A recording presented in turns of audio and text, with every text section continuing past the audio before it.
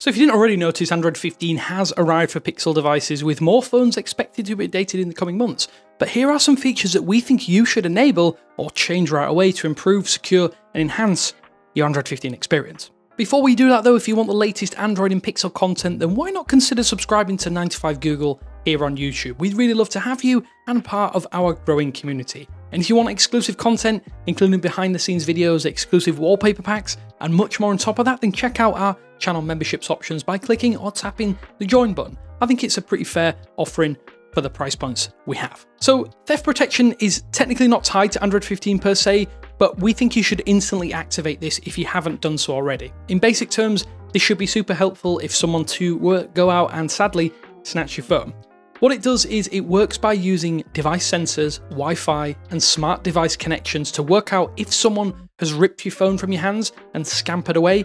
As soon as that is detected, your device will lock itself and lock the screen automatically. You can use some of the other tools with this function to remotely lock, locate your device using Find My Device, or erase it to be extra safe if it does sadly happen to you. It's not a perfect solution, as thieves definitely know how to bypass some of these admittedly basic protections to factory reset phones. Some limitations aside though, this is still useful for protecting on-device files and content if the worst happens, and it's definitely worth activating right now if you haven't done so already. If you do want a better experience with on-device vibration-based feedback for things like notifications, then the new adaptive vibration toggle is also worth paying attention to. Rather than having one vibration strength in all situations, after updating to Android 15, the on-device sensors and microphone are used to determine sound levels where your phone is placed. In theory, device vibration on hard surfaces like tables will therefore be less pronounced. On other places like a soft couch cushion, for instance, the vibration strength will increase to help notify you better. Google states that no data is ever recorded, but you must determine if you're comfortable with these sensors being utilized. But I do think this is another nice addition that will help you find out or work out if you have incoming notifications in a lot more places. Private space has been added as well in Android 15. I think this is a valuable feature for users who prioritize privacy and want to create a secure environment for your sensitive apps and data.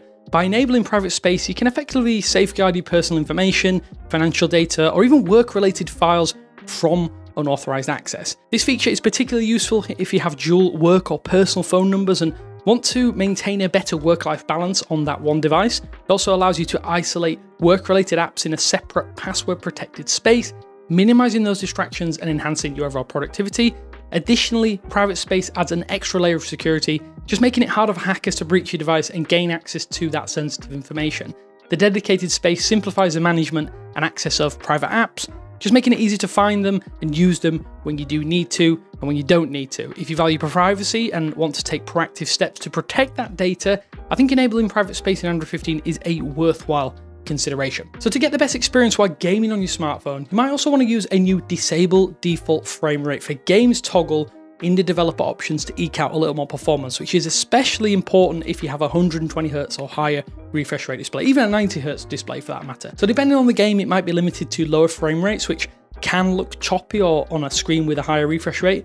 By disabling this, the system allows your games to potentially run at that highest rate, depending on some other prerequisites, and therefore it does mean you will have a better time. I definitely think this is one to enable if you are a hardcore mobile gamer. Lockdown mode has also been around for a while in Android, for quite a long time actually, but it's even more secure now here in Android 15 because some of the changes to how it works. So if you have lockdown mode enabled, you're adding an extra layer of security as the feature now prevents USB-C access, ADB commands, and more on top of that. So in tandem with that new theft protection feature, it means you can fully protect your device so that when you're not actively using your phone, just enable lockdown mode and there are fewer chances for nefarious actors to get into your phone or pull sensitive information. May seem like overkill, but if you are out and about, especially if you're a tourist, this is one thing I would go and do straight away. Although this option might not technically be applicable to everyone, if you live in a region where Google Wallet isn't all that useful, Android 15 has a new feature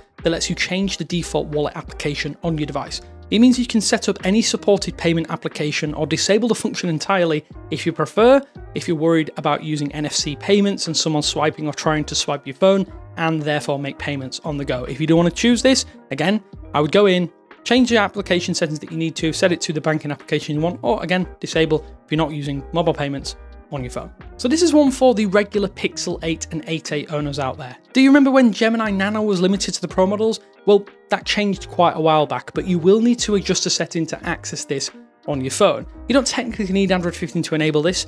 All you have to do is just head to developer options, search for AICore, and then activate enable on-device Gen AI features. You will need to do this if you want things like Summarize in Google Recorder, better Magic Compose suggestions, and even better TalkBack audio descriptions. We highly recommend enabling this if you haven't done so already and you want to access some of these functions that I've just mentioned. You probably worked out there are lots of new privacy controls in Android 15 and they go way beyond what was available in Android 14, but the send device name feature is something to change right away for an even more security when you're out and about connecting to Wi-Fi networks.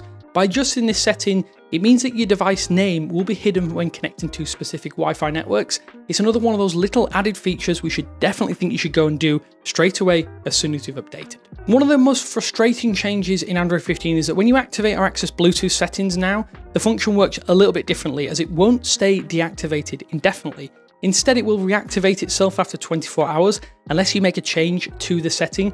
What you need to do is just tap that automatically turn on tomorrow toggle if you do want Bluetooth to stay off, or leave it enabled if you don't mind it coming back on and reconnecting to any previously paired devices. It's worth noting that doing this can affect some systems like Find My Device, but if you don't want your device connecting to Bluetooth without your knowledge or after a preset period and get frustrated by it, just go ahead and do this within the Bluetooth settings options. There's also one neat new quick settings tile called Hearing Devices that I think is a great accessibility option that even adds some quick access to audio related functions baked into Android 15 that you might want to use.